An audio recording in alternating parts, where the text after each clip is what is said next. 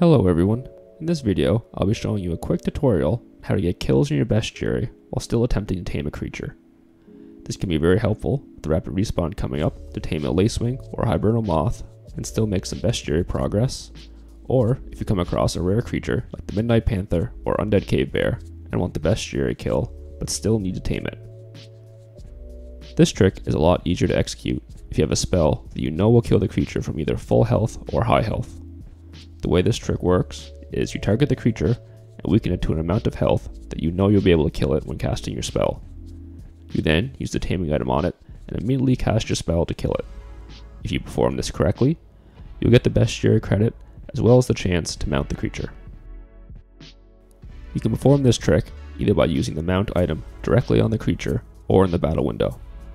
I find the battle window is more consistent though, as you won't miss the creature if it decides to move.